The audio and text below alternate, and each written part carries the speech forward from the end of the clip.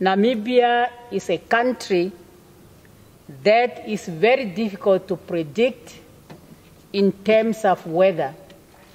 One time you are dealing with drought. This time, as we are standing here, we are dealing with floods.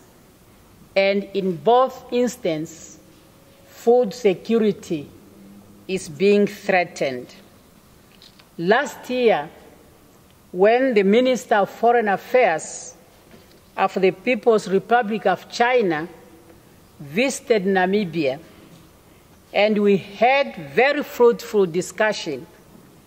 It was on that occasion when he announced that the People's Republic of China will make a donation to Namibia in terms of food to the tune of 4,000 metric tons.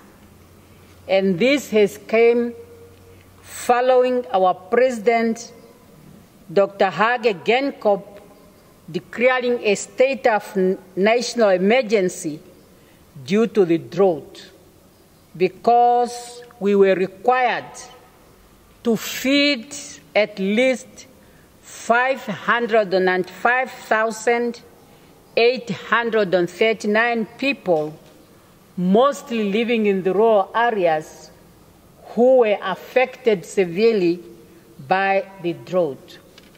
We are very grateful, and I'm happy to inform the Namibian nation that of that, all the metric tons that has been promised has arrived in Namibia.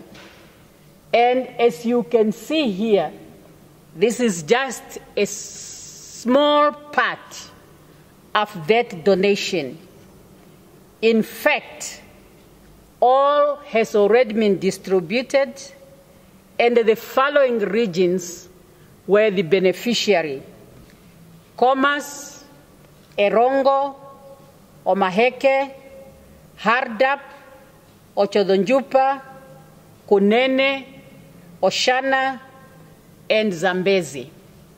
So that has really pushed us, because that donation came at the time when it was even difficult to source food in the region as well as in the continent, particularly that the whole region was affected by drought.